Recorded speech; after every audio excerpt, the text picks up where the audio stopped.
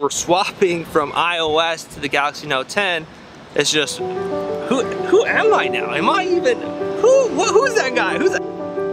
We're just changed, dude. We're a whole new person. New channel, new PC, new Android. What? Green is the new blue.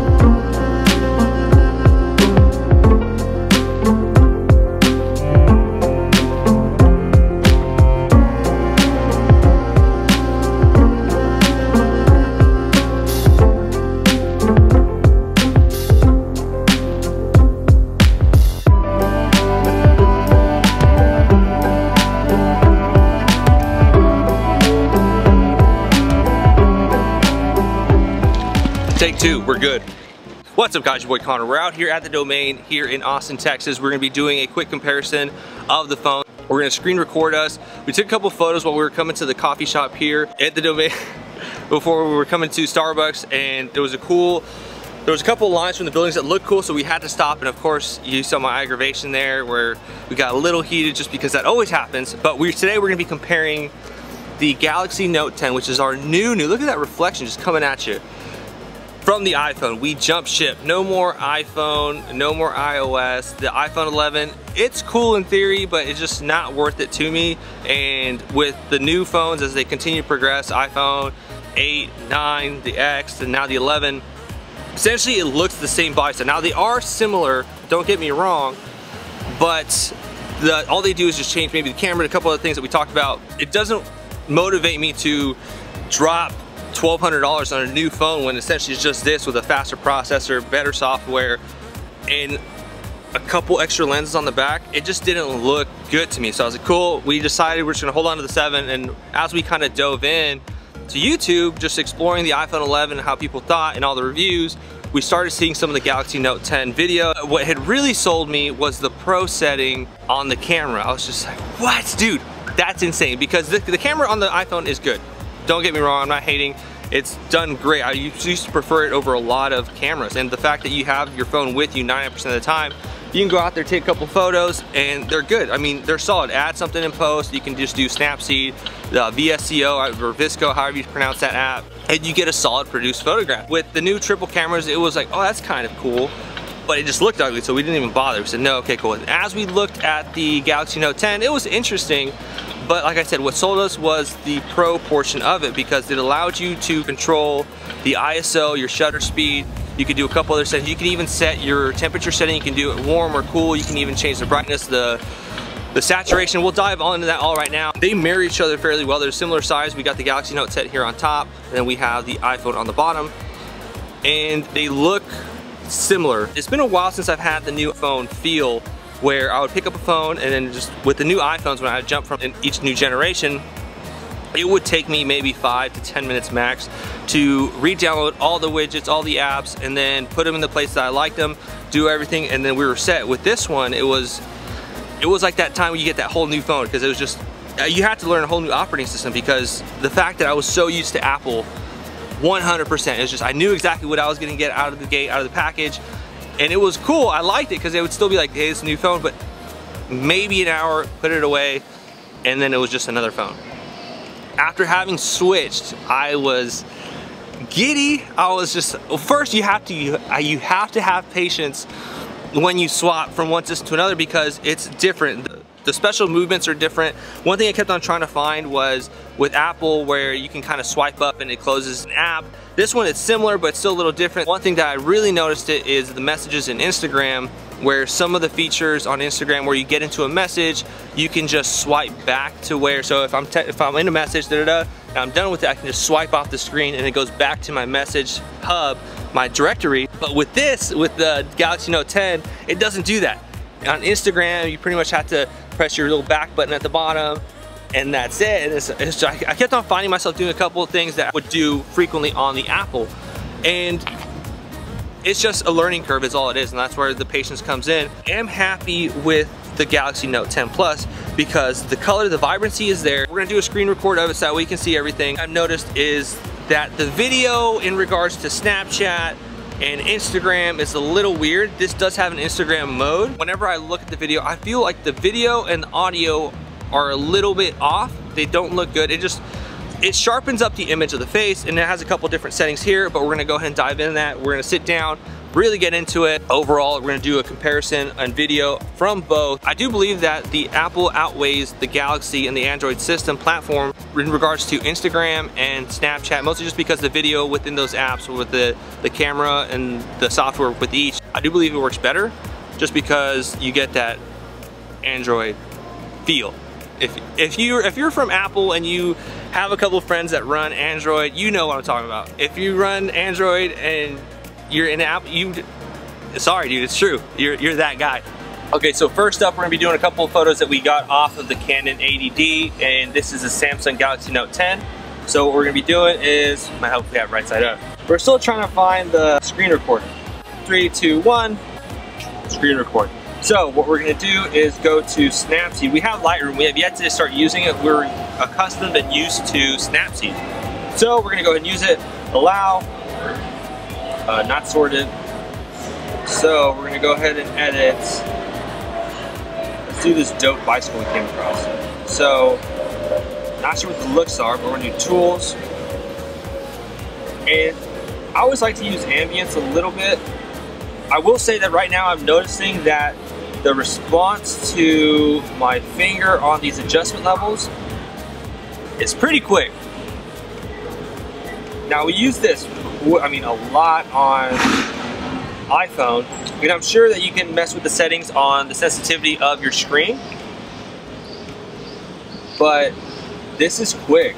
I mean, I would do it that quick on the iPhone, and right now it goes from 10 to 34 quick, really fast.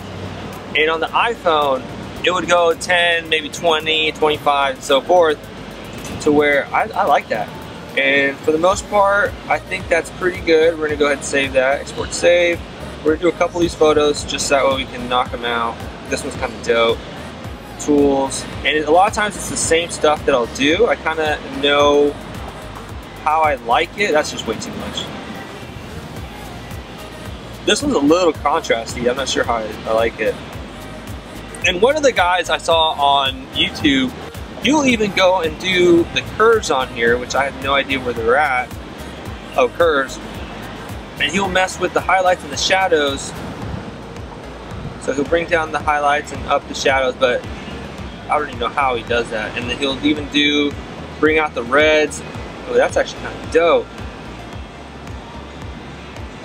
Was it greens or blues? I can't remember what he popped up. So I think he did the opposite with that. That's too much though. So anyway, I don't like that. So we're just gonna go export, save that, and then do one of the motorcycle. These are just dope. These are the ones at the bottom are from Google. Let's do this one. Yeah. This one kind of has like a fisheye look. That's too much. And this was shot with, all the ones that I just edited were shot with the 10 to 18 millimeter lens, which so far is one of my favorite. Right now we have the 1855 kit lens from the old Canon Rebel, and we're looking at a couple other prime. We like prime lenses, but we're probably going to invest, oh, that was saturation, in more of a telephoto. See, right now I'm having a little bit trouble seeing exactly what's going. There we go. I don't know if it's just because it's bright, what, but let's do that. Save, total contrast. And a lot of the ways I'm editing it is pretty much how I edit 98% of my photos on Instagram. Now that we have Visco, we have access, we're gonna go ahead and import the photos that we just edited in Snapseed, and we're gonna go ahead and bring it into Visco, which is this one, and this one. Import. Now it may take us a little bit just because now that we're new to all this, okay. Oh, you know what? I don't even know if we still have the favorite. Oh, here it is. There we go. It was pretty much, we always use the one of three, the C7, C8, or C9.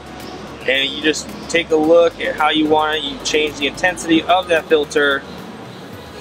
And then you just go as proceeded. Is there not one? They changed it. So sharpen, There was also a Visco for Android apparently, but we've been liking a little bit of green in our photos lately. Normally we like it really cool, and we've been adding a little bit of warmth. So if you go one way, it makes it red to skin tones, and the other way it makes it yellow. And we always usually do it somewhere in the middle. You can add a little bit of grain for some texture, a little bit of fade to pop it out, make it a little vintage. There's no clarity. All right, that's it. So now we'll save that. So now we'll edit this one. Okay, cool, whatever. So we'll go to our usual. I'm pretty bummed that we don't have,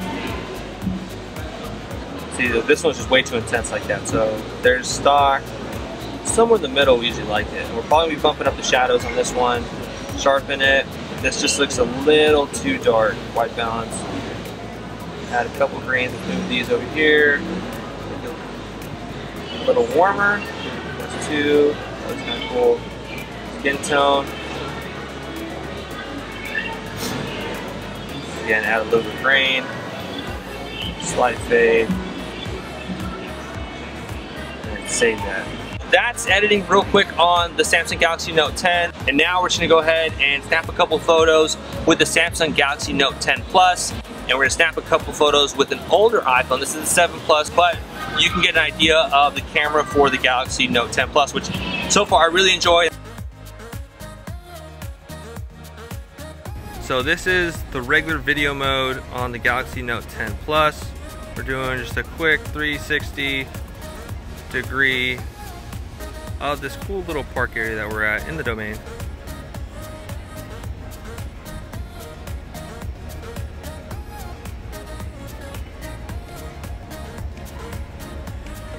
And so here is just a solid recording. Oh hey guys, we're just having lunch. Dope. That looks good. This guy's on his phone checking his Instagram. Yo dude, Connor's posting some dope content lately. Let me just subscribe. And you can also take a photo if you want as you're recording. And so this was the zoom. What? So you can just press the little tree button and it zooms. So you can have wide, your standard, and then your zoom. So how far? That's actually pretty good. That looks dope. We should just be recording like this the whole time. Wide angle looks cool. Okay, so there's that. What live focus video does, when you have the camera here, is it blurs out the background similar to the portrait mode on iPhones and whatever it is on Instagram. It's okay. I think it makes the face way too harsh, really detailed, and I'm not a fan of it. So now we're gonna move over to a different effect. You can do, the glitch is kind of dope, just because this would be cool to film, give you that nostalgic feeling. But too long of a video in this mode made people just like, this just looks weird. So moving on, we have hyperlapse. What? So I don't even know how long do you need hyperlapse for it to work? Unless it does, yeah, I don't even know what that mode does. So live focus video, we touched base on color point. It's just not really doing much. There's the live focus. We have the night, which is not nighttime, so that won't work out.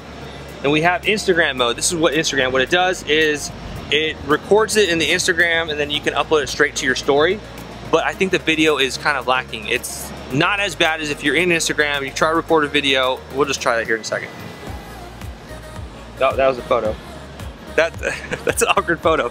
Let's do a video. What's up guys? We're out here at the Domain. We're recording the Apple iPhone comparison. We messed that up. Versus the Galaxy Note 10 Plus. We are on the Galaxy Note 10 Plus currently. So it's gonna go ahead and save the video. Plus, we are on but the video looks like it's lagging on here. So we're gonna go ahead and save that. Which is one of the reasons why I'm not 100% sold on it. I think that what we'll be doing is we'll record a video in the same portrait mode. Say, hey guys, we're out here at the Domain.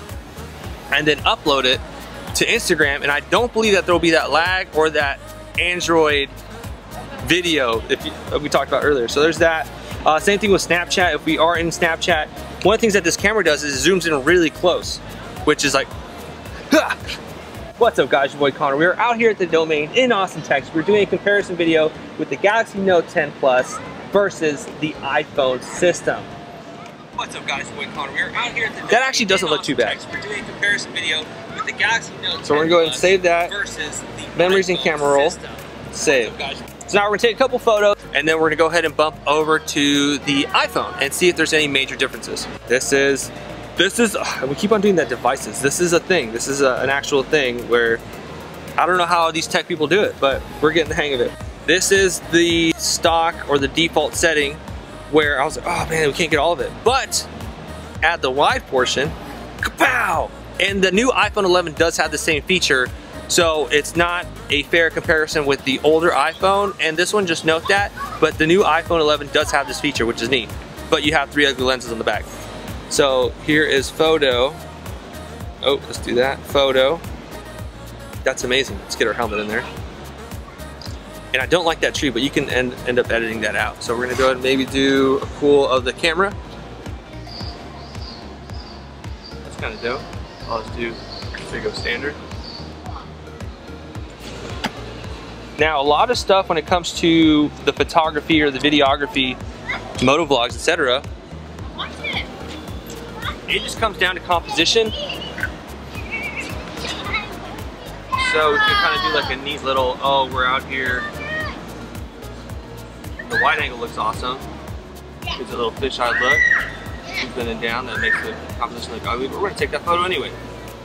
So we have the sun popping out. There's your shadow, say hi, shadow.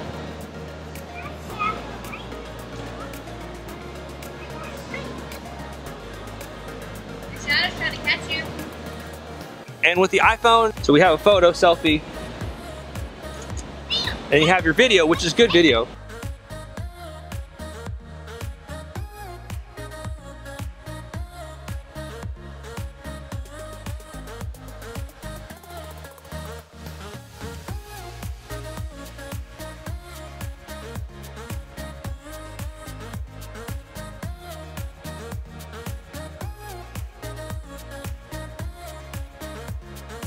And with iPhone, you have your slow-mo, you have your time-lapse, you have video, photo, you have portrait, which is always a really good one. I've always liked that one. You have your square, which I hardly ever use, and you have your pano. So that's neat, but I do have to say that I do enjoy the ease. Let's go ahead and do a quick edit in Snapseed. So tools, tune image. We like the ambience a little bit. Highlights, bring them down. We bring the shadows up a little bit. But this is where I was talking about where the difference between the iPhone, the 7 that we're running, but the operating system on this, is that the quickness and response of the touch screen on this for the meters is different. So we're gonna go ahead and export that. Export, save, modify, and now we're gonna go back into Visco on Apple. Now we're gonna go to our usual. Like we said, we usually do 1 of 3. And depending on what you're looking for, you can change the intensity of that filter, sharpen. Here's the clarity button of what we're talking about. I really like this to where if you go extreme, it makes it real stylized. It's like an HDR photograph. But we always dial it down, or if we're starting from 0, we dial it up just enough. And I like that, I'm happy with that. Saturation, you can add a little bit of saturation if you want. And then, like I said, we've been enjoying some greens in our photos lately. Skin tone. And then add a little bit of grain for texture, a little style, a little pizzazz. Throw some fade in. And that's it. And then you would upload that to whatever platform you want, whether it be Facebook, Instagram. If you guys enjoyed this video, be sure to hit the like button, hit the subscribe button. And while you're there, bump over and hit that bell notification to be notified of any future videos they drop as soon as they drop. Much appreciated, thank you, and drop a comment down below what phone you're looking at getting. Are you amped for the iPhone 11, or are you jumping ship? Are you straying away? Since I left, you stood the test of time like a leader. It got too far, and I will always linger.